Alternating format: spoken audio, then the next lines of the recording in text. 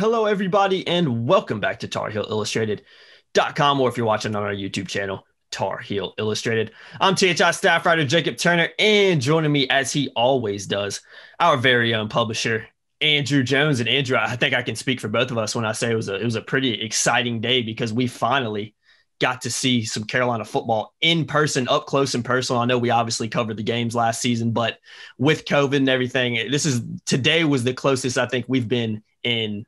I don't know how long it's been. I couldn't even begin to tell you. Well, It seems like forever. Max first season. Yeah, absolutely. I don't know about you, Jacob. I felt normal. And what was really neat is I ran into a lot of people. There were parents in the stands and maybe a few other people in the stands just kind of watching practice, and talked to quite a few people. And one of the things that was pretty consistent was, I guess you feel normal now. How's it feel to be normal today? Of course, we're wearing a mask and we're outside, so it wasn't that normal. But I was representing. He was repping the Orioles, guys. Wearing my Baltimore Orioles mask today. Have no worries, Orioles fans. Right, opening day next week, so they're not in last place in the American League East yet. So it was really a lot of fun just to be normal, to be out there and to see this team. And it's been a while since we've seen them in practice, and I have observations that we'll get to here in a second. But I'm so glad that UNC let us out. Thank you to Jeremy for opening up to the media. I know Mac wants us out there as much as possible as well. They understand that we're the liaisons to the public, so the more we can see, the better job we do covering this program. And it's going to be interesting covering these guys because they are loaded. Yeah, they are. And that's one of the things we'll dive in and talk about here in a little bit. But for those who maybe don't know what we're talking about right now, Carolina had an open practice today. It's the first time we've been able to see the team since, like AJ said, up close and personal since really Mac's first season at the helm with COVID. Now everything went on. So team practice this morning, Saturday morning in Kenan Stadium for about 2 hours. And we were out there. I was shooting a little bit of video. Kevin Roy, our very own Kevin Roy, was shooting a little bit of photo and video as well. Dina King was out there. And then AJ was obviously out there writing down some notes, running all over the place. I know you got your steps in this morning, AJ, but a little bit. I still got to get some more before the Sweet 16 starts. But I did. I was all over the place. I got to see every position group today. Got to talk to some pretty cool fans. Some nice people. Got to meet Eddie West, someone I met today. He was there with his son and his grandson, so it was nice to see them and just get their thoughts, get their take on things. And he's somebody that definitely knows Carolina football. So it's always a pleasure when we get a chance to meet fans and kind of get their take, because sometimes we're so insulated in the media that we're just bouncing stuff off of one another from a media perspective. It's nice to hear what other very knowledgeable people have to say as well, and he certainly knows what he's talking about. Absolutely. Yeah, it was really cool. I know I was obviously running around with the camera the whole time, so I didn't get to talk to as many people as I would have liked to. I was running around with like a chicken with his head cut off out there. But big shout out and big thank you to everybody that came up to AJ and that watches our videos and they complimented us. So that was really cool to see, and definitely something that, makes it rewarding, when we do what we do. But AJ, let's dive into it, man. What are your I'm going to ask you kind of a basic question. I know this is super broad, but what were your kind of initial takeaways from today's practice? Because I think for me, I'm not going to dive into a lot of what I saw yet, but I think the biggest thing that I noticed today and kind of took away from today's practice, which I also tweeted, is I just thought the energy this team had from really the first minute of practice to the last minute of practice was through the roof, and guys were really getting after it today. But what were your kind of initial takeaways from today's practice? Yeah, well, I second that. There was tremendous spirit. Third practice, first day in shells, and you could hear the popping, which is it's a beautiful sound. They were hitting each other at times, man. Some of the greatest sounds in sports to me, the sound of a bat hitting a baseball. It's a beautiful sound, and the sound of pads popping. I love that sound. And when Caleb Hood ran the ball today, you heard pads popping, and sometimes he was the aggressor. He was the initiator, which was very impressive. But the thing that popped out to me the most, Jacob, and let me preface this by saying I'm not being critical of the past, okay? I'm just simply juxtaposing 3 years ago when we went to one of these practices, and Larry was good. Larry Fedora was really good about letting us in to several practices, more than several practices a year, and where they are now. And the difference is when Matt Brown told us last week, and I'm quoting him, I'm not saying we because I'm not part of the program, we look good. We look better. We look like a team. We look like we're good. He kept saying that last week, and that just popped out today. I mean, they look like a football team from top to bottom. An example, I watched every position group today, watched drills and everything. And I've been doing this for years. I've been doing it at other schools I've covered. I did it when I covered the Panthers. I watched position groups in the NFL. And of course, when you watch the NFL, the first day of camp in August, and they've got 110 guys out there, whatever, there's not much of a drop off from the first guy to the last guy because they're all pros in a sense, right? Well, previously, when I'm watching a drill, you'd watch the first 3 or 4 guys, and then there would be a big drop off. You could see where the walk-ons were. You could see where they're filling out the 105 roster spots. There were just a lot of guys that were never going to get on the field. Mm-hmm. And if they weren't going to help you that much. The difference between then and now is I'm watching this 5th guy, the 6th guy, the 7th. You're looking at some guy saying, man, that guy's not on scholarship, but he looks like a football player, like a real Power 5 football player. But all the guys that are on scholarship look legit. The 75th guy today, 75th best looking guy today, may have been the 50th best looking guy a few years ago. A great way to put it, yeah. The process of building the depth in this program and bringing in bodies and dudes that can play the sport and have potential is just amazing to see it all packaged together up close today at practice, because it's a considerable difference. So they want to get to the point. They keep talking about this. And Max said the number one goal of spring practice is to build depth. They want to go too deep at every position without much of a drop-off. Well, I don't know how much they'll achieve that, but I'll tell you right now, their second line and their third line and even their fourth line of players, like the true freshmen and stuff like that, are a healthy notch or more above where they were a few years ago. So they may not reach all of their goals this coming football season, but it is clear that the program is extremely healthy, and that even though they're going to lose a bunch of dudes after this coming season, there are dudes behind them that'll be ready to fill in. And that's what a program is. And in just a short period of time, they have a program that looks like it's sustainable, and it's sustainable because there are dudes across the board. That jumped out at me more than anything today. Yeah, completely agree. And completely agree with everything you said on that, because that was kind of my biggest takeaway. Obviously, I was looking through a camera lens, 90% of the time I was there. So not watching him, and wasn't able to watch him as hard as you were. But just from me kind of running around, shooting videos, shooting photos, that was so clear and evident, really from the minute practice started, just the amount of guys, and not only the amount of guys, which you kind of alluded to, but the amount of guys that look big enough, look fast enough to already play at this level. A lot of those guys are young. So just a ton of depth on both sides of the ball, which is like we've heard from Mack Brown since the minute he stepped in back in November 2018. He's been trying to build depth in this program. And I don't know if he's ever going to be completely satisfied with it, but he's definitely got to be getting close with the amount of depth that he's got on this team right now. Jacob, I've covered a lot of really successful coaches, and the difference between the super, super successful ones, the Hall of Famers, and maybe the ones that aren't super successful is the ones that are successful. The Hall of Famers are never satisfied. Nah, never. No. The ones that aren't as successful sometimes get satisfied. So Mack will never be satisfied. Roy Williams never satisfied. Kay's never satisfied. No. The great ones. I guarantee you Nick Saban's never satisfied. Oh, no way. And that's why they're great. So, that's pretty easy to see once you've been around this stuff for a long time. And I'm sure a lot of other people see it as well, even if they're not around it. Another thing that really jumped out at me about today is the value of the kids that came in last year that played right away. Absolutely. Looking at every one of them today, they physically are different. Kamen Rucker is different. Tony Grimes is different. Tony Grimes. Yeah. There were a couple. Antoine Green couldn't get out of his break on one. No, I did see that a couple times. Yeah, I did see that a couple times. You don't want to talk up a guy too much, but he looked really good. Different. I'll tell you who really, really stuck out to me was Desmond Evans. Desmond's long and lean. He's probably always going to look long and lean in a football uniform. But he didn't look as, long and lean as a year ago. Last year, he was just a guy that put on a college uniform and wasn't really up to snuff on, being filled out for the college level. Yeah, I think it hurt him at times, but he got out there and he played 150 or whatever snaps it was. He got a really healthy sample of the speed of the game, the physicality of it, and he looked a lot bigger today. In fact, Kevin Dean and I hung out for a while. You left because you had to go do the Zoom interviews. Yeah. And Kevin Dean and I hung out for a while after practice, and we were over by the tunnel, and the players were taking their gear out, their pads off and stuff. And Desmond came over and he took his pads off. And Kevin, I wasn't looking, and Kevin tapped me. He said, "Look." And I looked, I was like, I was at his announcement in high school. Yeah, I forgot about that. Yeah. Mm-hmm. And just a different looking human being.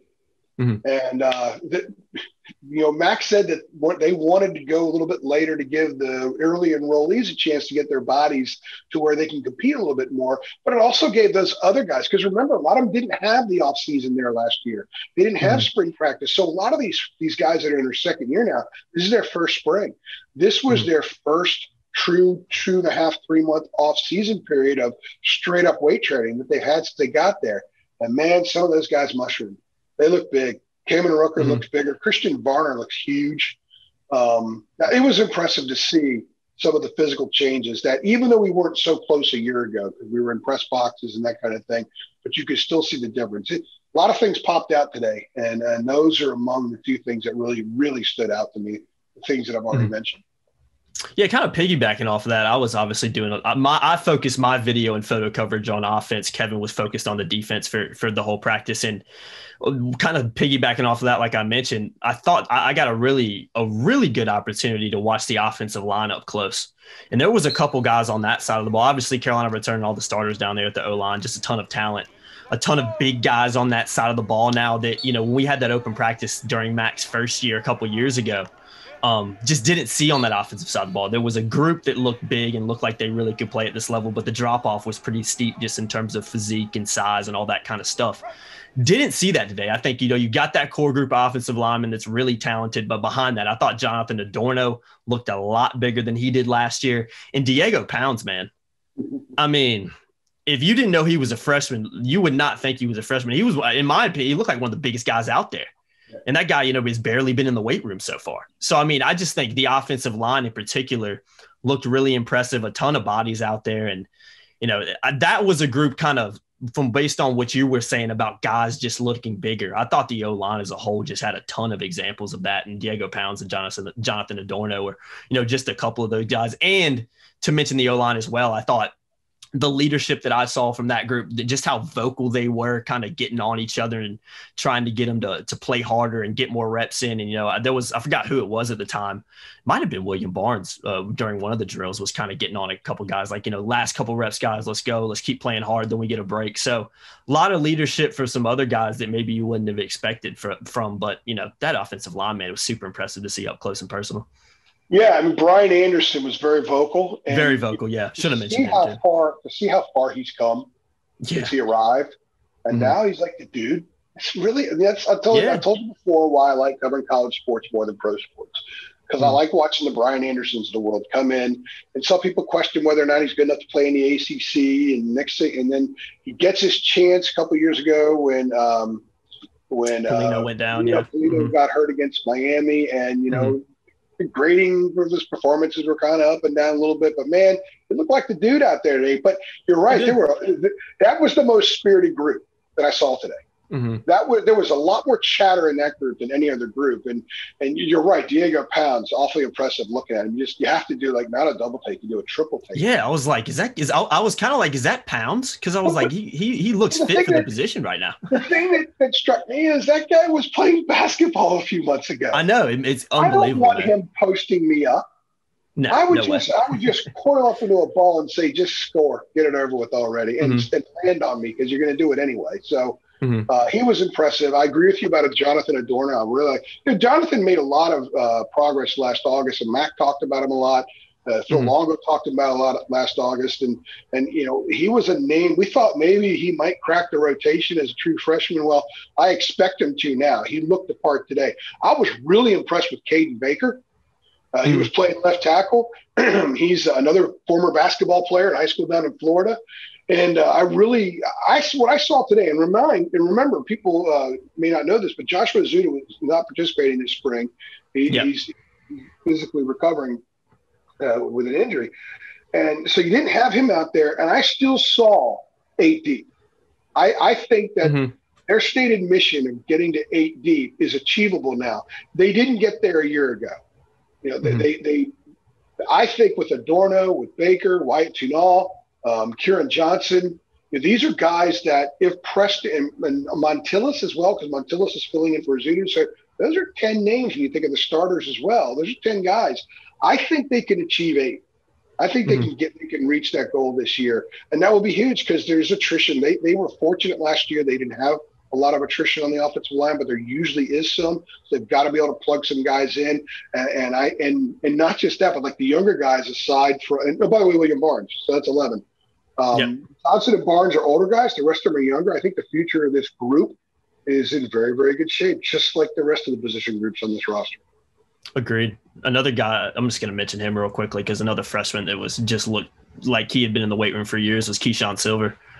I mean, did you see him up close and personal? Another basketball player, by the way. Unbelievable, man. I mean, he looked like when I say he looks like an upperclassman physically, he in pounds. I mean, I don't think I'm exaggerating in that respect. No, I mean it was unbelievable. And you've been around this stuff close enough. You kind of know what you're looking at. I've been around for a long time, and if I didn't know, if I spent the last 10 years covering Wisconsin, and today was my first day covering North Carolina, I would have thought that 5 was a senior. Yeah. You know, I would have thought that Ritzy was a senior. I would have thought, yeah, no doubt. I thought Christian Barner was a guy in the NFL who just came back to train. It's unbelievable. So big. Yeah. Silver and Ritzy are freshmen. They look like freshmen when you saw them going through drills today, just like Ra and Power Eccles. I mean, Ra especially. Ra-Ra's kind of got put on some weight. He looks like a safety playing linebacker, and he got a lot of teaching today. And people should remember this was their third practice. And Mac told us last week that he doesn't want those early enrollees to worry about competing right now. He just wants them to get used to the routine of practicing at the college football level. And it is far different than it was in high school. And you could see the head spinning with a few of them some today. And that's cool because it's got to spin before it stops spinning. And everybody else that's out there who knows what they're doing, the Brian Andersons of the world and the Tamon Foxes of the world, all of their heads were spinning at one time. And that's a beautiful part of this process because spin now on March 26th or whatever it is, 27th, I don't know what the day is. And by the time they get to the spring, I mean, April 24th, it won't be spinning as much. And then when they hit the ground running at the beginning of August, all that stuff will be behind them. The value of the early enrollment is huge. I was watching Drake Mason today, and I was thinking, and they were doing some very competitive, some 7-on-7 stuff. And watching Drake out there, I was thinking to myself, you know, he could be chucking touchdown passes left, right, and center in high school right now, playing in a spring season. But would he be better off? I mean, it's always good to be in a competitive situation, in a game situation, against live competition, against people you don't know.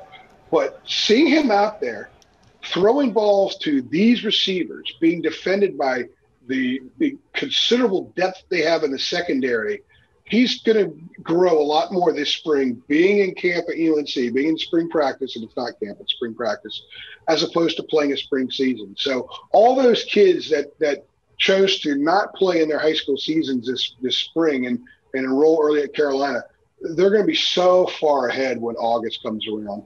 And by the way, Drake May is impressive. Jacoby Criswell is impressive. Jefferson Boaz, in my report that I wrote up for the offense, there are a lot of teams around the country that would like to have that guy as your fourth quarterback. He's huge, too. He's another guy. Another loaded room. How about that?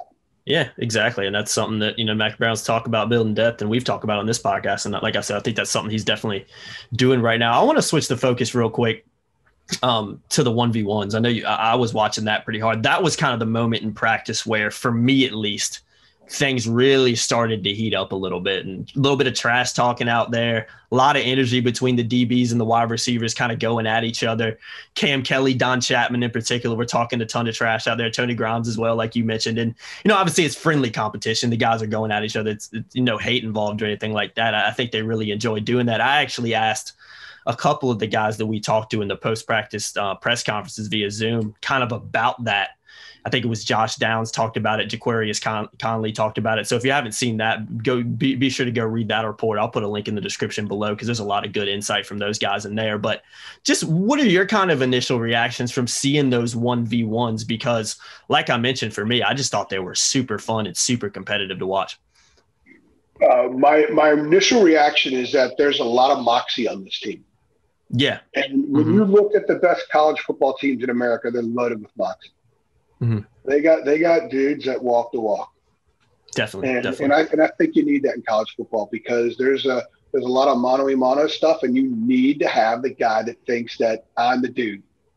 And it's okay to wear it on your sleeve in college football. There's certain positions, you maybe your quarterback can dial it down. Sam's not going to be it. That he has a quiet moxie. Yeah, that's who he is. Yeah. Moxie. But man alive, when I see guys like Conley play, and by the way, Cam Kelly. Yeah.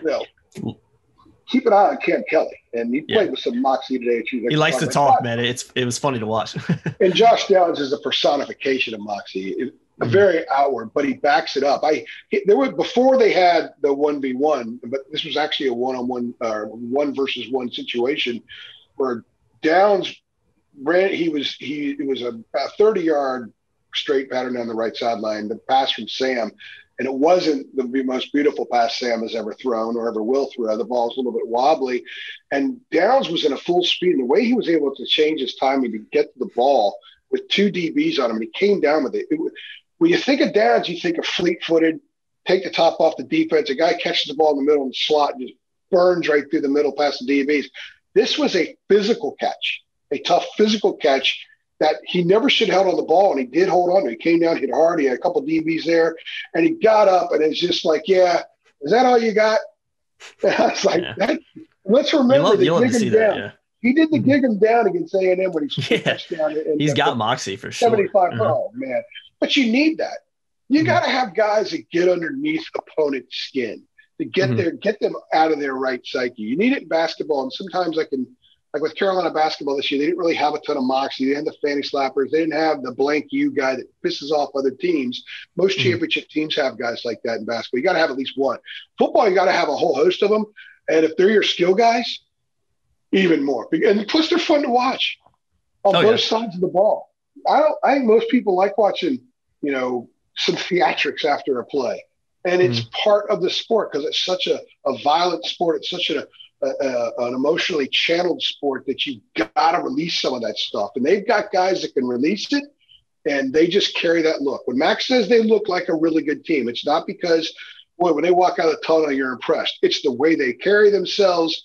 It's the fact they've got all that moxie out there, and they've got it in the right spots. If your offensive tackle has the most moxie on your team, not sure there's a tremendous benefit from that.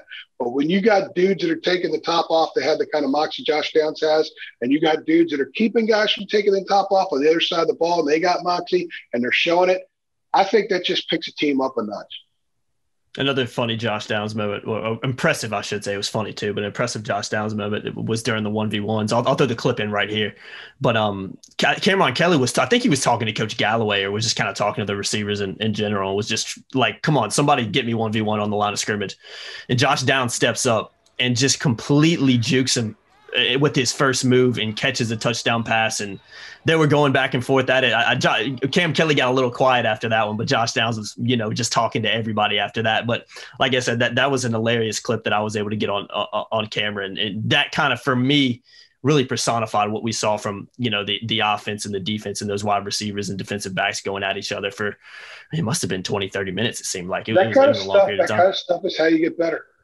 Exactly. A lot of competitiveness. A lot of people don't know what goes on in practice. When you watch football movies and they show practice where the team is kind of like in uniform at practice and the cheerleaders are working out on the side and the quarterback takes his helmet off and goes over and talks to his girlfriend cheerleader for a minute and the coach yells, "Johnson, get on over here." That crap ain't happening in college. Nah, definitely not. I mean, it is precision, it is businesslike, but it's got a lot of juice.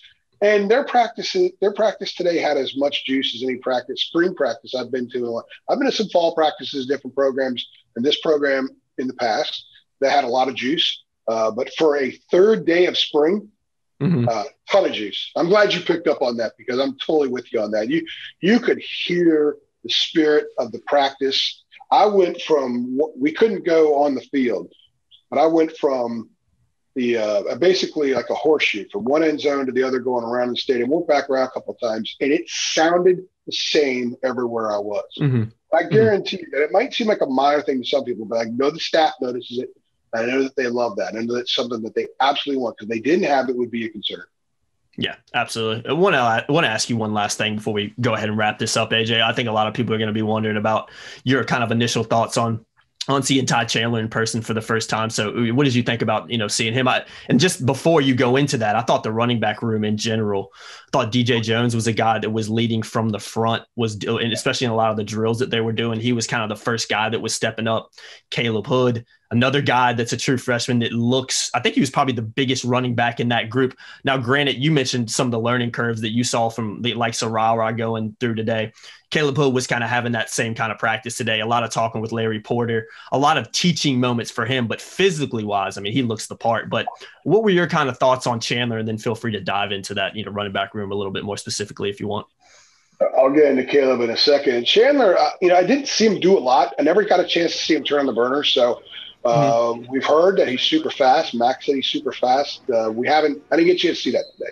But you can tell he's a mature back. You can tell he's a guy that's, been through the grinder in the SEC. He's built like a guy who can take a pounding. He was at the back of the group in all the drills that I saw. I don't put a lot of stock into the rotations, especially this early in spring camp. Yeah, especially this time of year. Yeah, we're back in August, like August 12th, and we get to see a whole practice. I put a lot more stock in the drill rotations then than I do right now. He's getting used to stuff. He's getting to know stuff. But he looked like I thought he would look. I just didn't get to see him turn the burners. So I think I didn't get to see that either. Yeah, I look forward to seeing him in the spring game. And I don't know how much we're going to see. I mean, he's been through all these drills before, just in another program. He has something to prove because it's a new school. But Mac also told us last week to be very clear that you're not going to see Tamon Fox out there as much.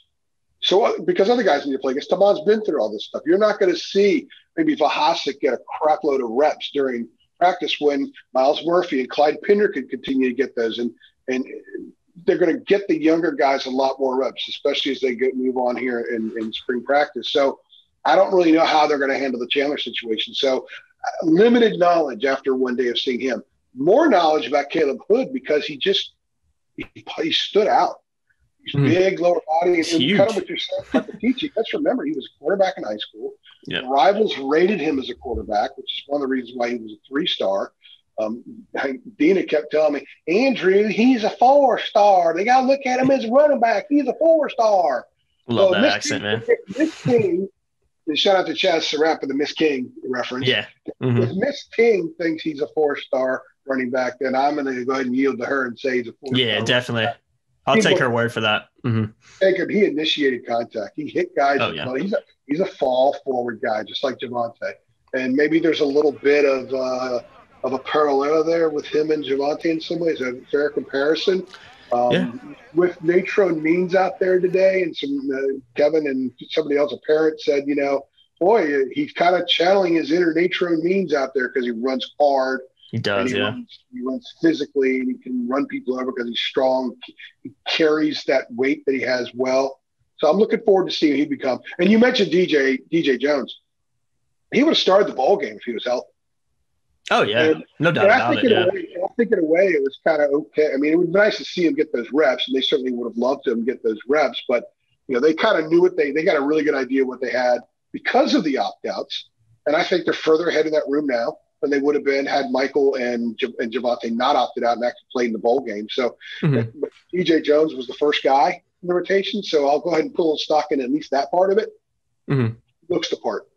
He definitely looks the part, yeah. He's a good-looking back. I think they're going to be okay there. They're not going to have Javonte and Michael maybe, but they're still going to post some numbers. And I think that, they want balance. Some game, you don't have to have it every game. It's no longer says, look, it's over the course of the season. You want that balance. You need to be able to – there are going to be games where you need to be able to run it a lot more than other games. There are going to be some games you're just going to chuck it a lot because that's what's there. But I do think that when they need to run it, I'm comfortable saying right now that I think they're going to be okay running the ball. They may not be top 10 in the nation, but they're going to run it well enough that they don't have to rely on Sam. I think a lot of people are thinking, oh my gosh, they got nobody that can carry the ball. Well, they got that line in front of them. Chandler's played a lot of football, ran for 2,000 yards at Tennessee. Mm-hmm. The other guys are at North Carolina for a reason. And most of them are there recruited by this staff. And by the way, Josh Henderson, a former four-star guard, actually looked pretty good today too. He was second or third, and second in most of the drills. Again, not sure I'm going to put too much stock into that, but I think that room's in okay shape. But we're going to do a lot of podcasts where we hit on each position group. But first day in, Jacob, I think there are a lot of positives. You know, everything always looks good in practice. I'm sure Rutgers looks good in practice. Not to pounce on Rutgers, but, you know, I'm sure North Carolina looked good in practice in previous years when they weren't very good. Everybody looks good in practice, but this was different. It was different. When Max said last week, we just look good. Well, yeah, I mean, he knows what he's looking at more than any of us. Times 1,000, times 1,000,000.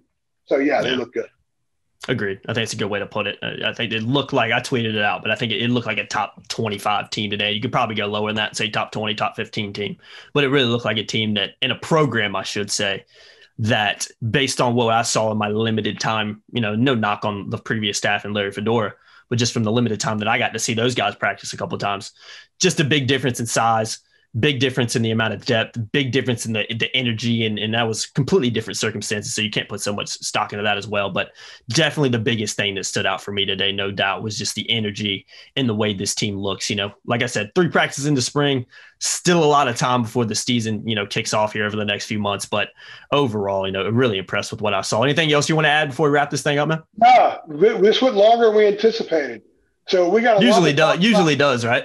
Yeah, it always does. We got a lot to talk about. We're going to roll out podcasts, talk about each position group. I think we're going to get one more open practice plus the spring game, which is April 24th. So we're going to get a really healthy dose, and we get the access after practice with the Zoom. So we're going to get a healthy dose of Carolina football this spring. I'm excited. It was great to be normal today. We're getting closer all the way around. I figure that very close. Yeah. The closer we get to the teams we cover means that everything else in society is opening up and getting closer to being normal as well. So I was very, very happy to be there today. Definitely, man. A lot to be excited about if you're a Carolina football fan. I can tell you that from what we saw today. So, yeah, like I said, keep checking back to TarHeelIllustrated.com and our YouTube channel, Tar Heel Illustrated, for all the coverage you need over the next month or so for North Carolina's spring football practice. I've been Jacob Turner. He's been Andrew Jones. If you've enjoyed the video, if you're excited for the football season ahead, make sure you give this video a like. Be sure to share it with your friends. Subscribe to our channel. We'll see you in the next one. Thanks.